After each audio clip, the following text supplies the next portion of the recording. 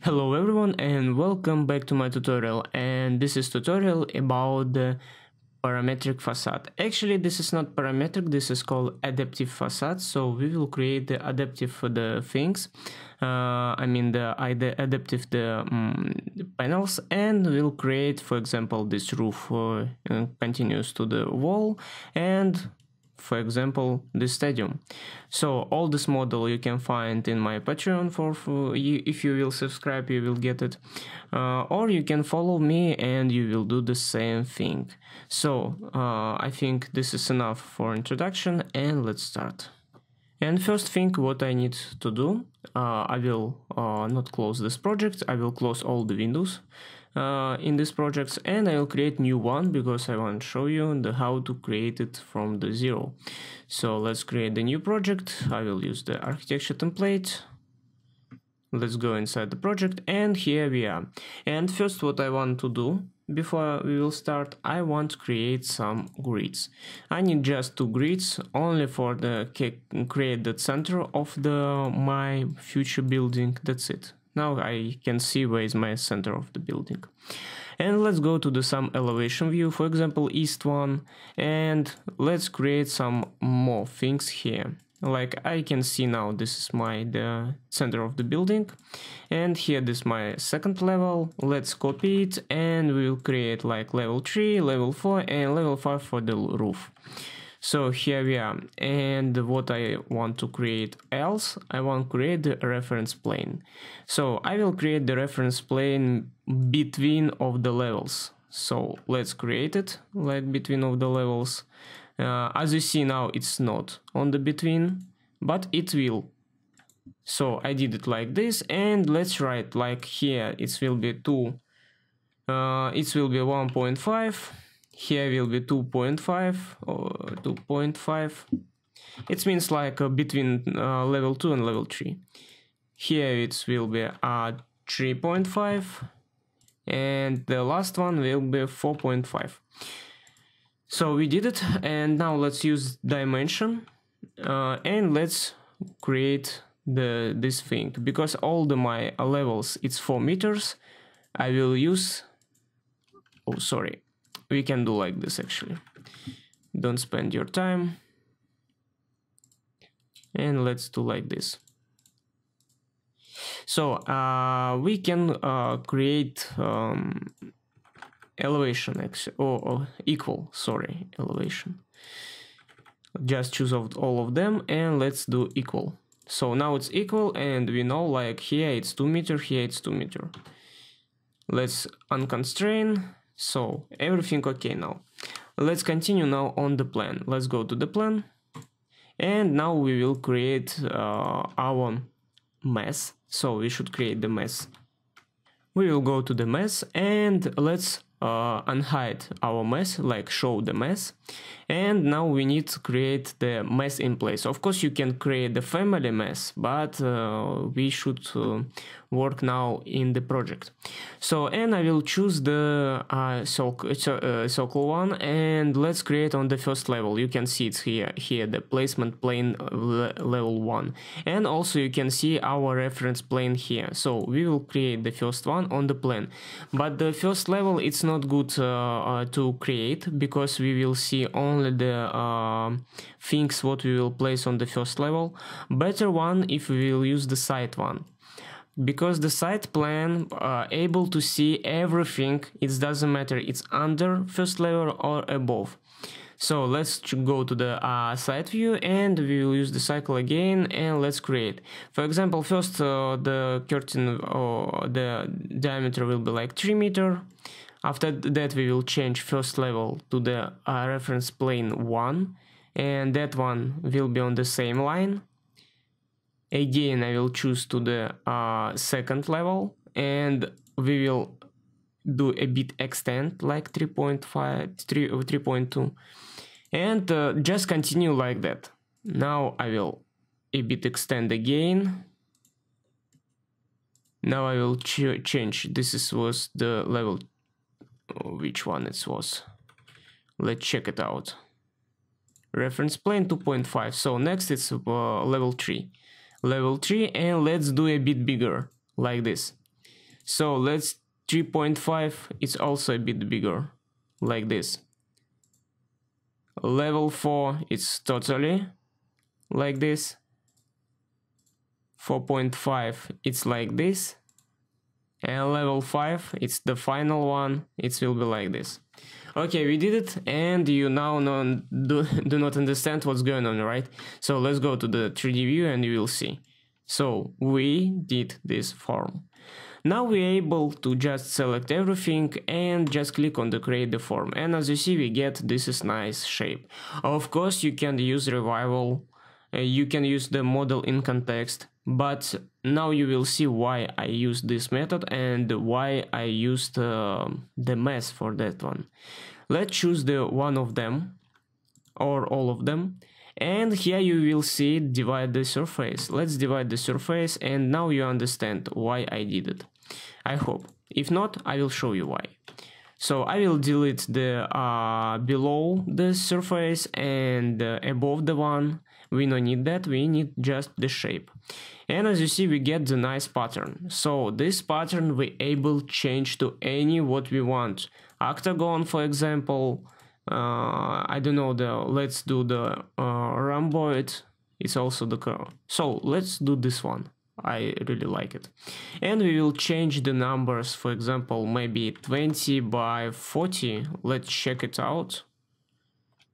No, here will be 20, here will be 40. Okay, 30 by 60. Let's do like this. 40. I just want to make like, okay, this is good. Okay, we will leave like that one. So, and here I will change it to, so it's here, 30 by 30. Okay, 30 by 30. So, and as you see, we get really perfect the, how to say it, pattern. And now we should create some panels for this pattern. So how to do that? And we will create it now. We will go to the file. After that, go to the create new family. And we need adaptive pattern based, this one, model pattern based. Let's open up. And first, before we will start create something here, we should change our wire network. So let's select them. You can see the network I can select just by from the right to the left click, just like this. And now I'm able to change this the network. Let's change it. And as you see, we have the pretty same thing what we have before in our model. Let's find our rhomboid, it's here. And I will change the size because here we are using, let's check which one. Here just by numbers, but I want to see I cannot see it actually. Surface area, so okay, it doesn't matter, but I want to control it actually. Okay, I will change this to the fixed distance. Okay, 600, so we will make like 700. Just approximately, like let's make 700 by 700. So now we can work more properly, as you understand. Now we will create some rectangular. You can find it here. Let's create it, and I will set some plane. As you see, I cannot set any plane because all the planes not on the right direction, this line. What I'm gonna do? I will create the point element, reference, point element, and place on this side. Just select this plane, and as you see, now I get the work plane on the right position. So this is what I want. And for that one, I just make the visible. Oh, wait, visible is only for dots. I want to make it the normalized, always, where is that? Show the reference plane, always here. Sorry, sometimes I forgot the things. Here we are. So what I'm gonna do, I just select this dot and I will do 0.5. This means it will be exactly on the middle of our line.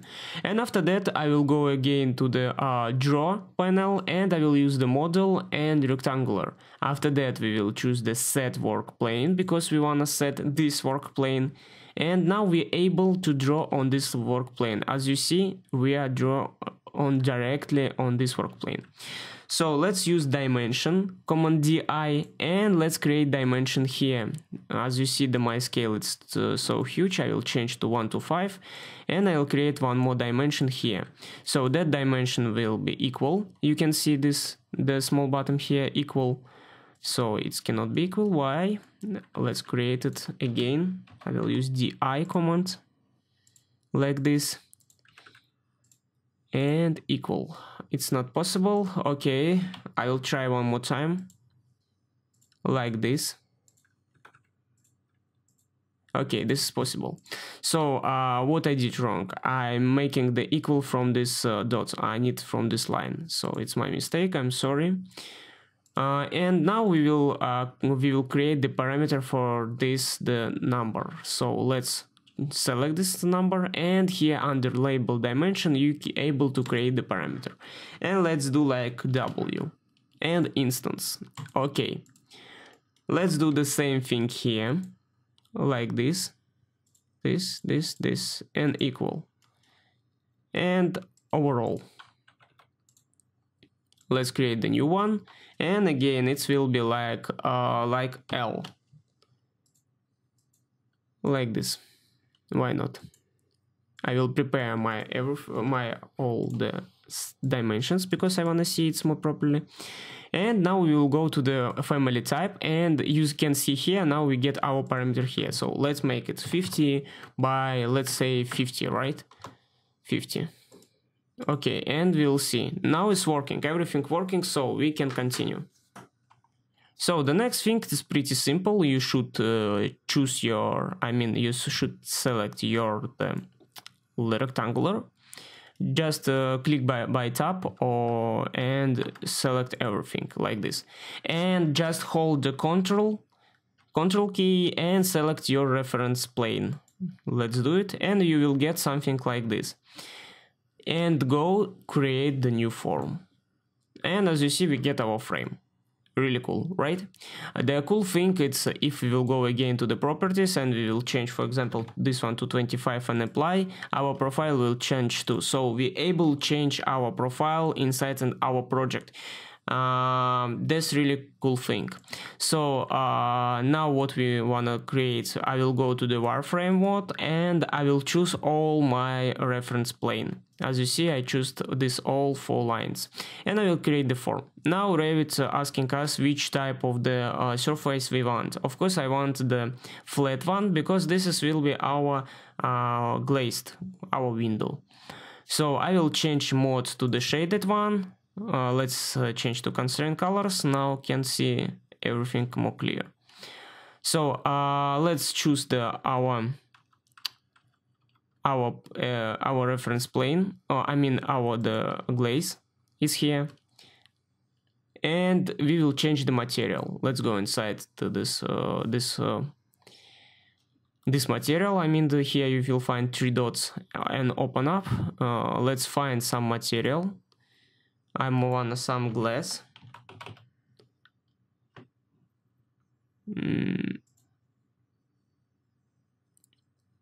Let's do this nice one.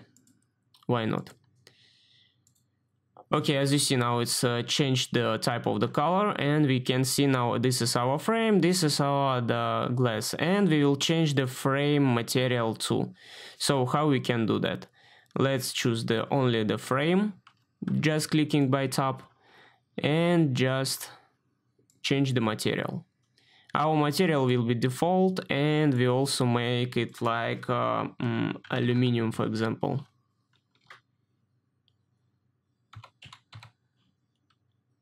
Where is this here? Aluminum or plastic? Let's do the plastic, the standard one. So we did it. Let's check it. Material default. Everything okay. So I highly recommend that you change the name from default to other name, because when we will load it inside our project, it's we can get some problems with this one. Let's make it ABC. Okay, and now we should load inside of the project. Let's load it up. Where is our project? Here my project number 2. Okay, let's go now to 3D view, and I will select this network.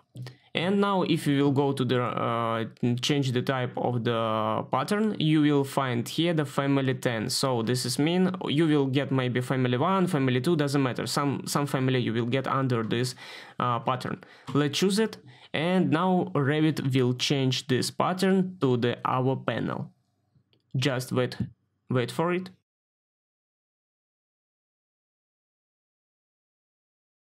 So here we are, and to see the result, I will just finish my mesh and I will switch off the mesh form, just to show you what we get. Just few seconds. Everything this is getting time. Okay, so let's go to the meshing, show mesh off. So as you see, we get our model. This is our model. This is our kind of roof going to the wall, and of course you can create now something like this. Why not? You can create it some more the straight, because here I did it like this, or the more the flatten. As you see, the all panels here the more flatten. Anyway, here it's more like Zaha Hadid style. Okay, so we did it, and now the second question, how we can create the continuous, for example, like this, to going down. I will show you right now. So now I will go back. As you see, I am back to my model. I delete my pattern, because here no any pattern. So how to do that? You just change this pattern to the no pattern, and we will continue now to create exterior thing. So how to do that? Let's go to the side view.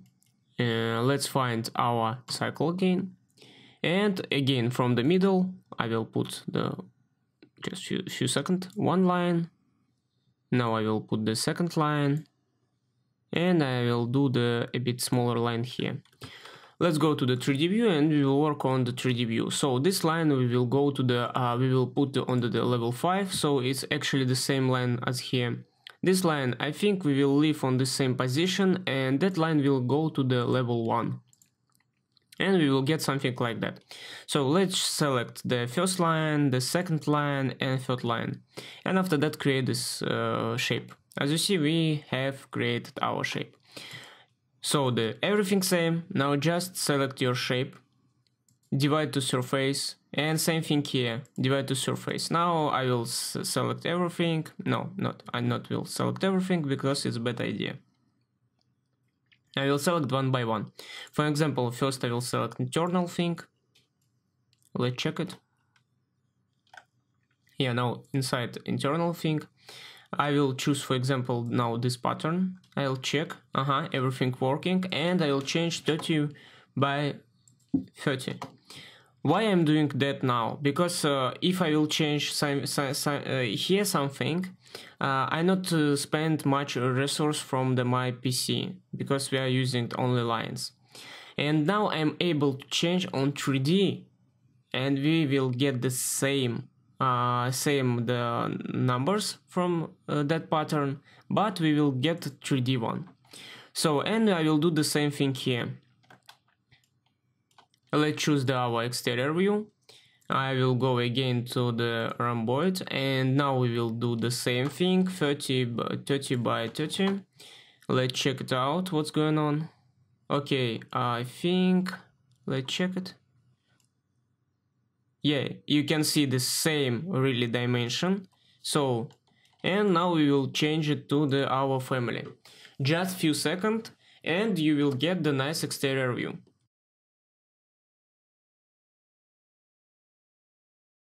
We get our exterior. I will finish my mesh, and I will show you without mesh form. But I think you already can see how you can create your nice facade with using this technique. You can do whatever you want. It's limitless, only your imagination. It's really. So we have applied our facade. Now I will switch off the mesh form. Let's switch off. But as you see, I still have this mesh form here, even I switched off on this panel. So how to switch off your mesh? Just go to the visible graphic or the short key W, and here we are. Let's find the mesh. As you see, this is switch on. Let's switch off, and ta-da! This is our form, our shape we can use for our exterior. I hope it was useful for you guys. Thank you for watching. Don't forget to subscribe, like and share. Check my links below this video. Go to Patreon to support my channel and whatever. Anyway, thank you for watching and see you soon.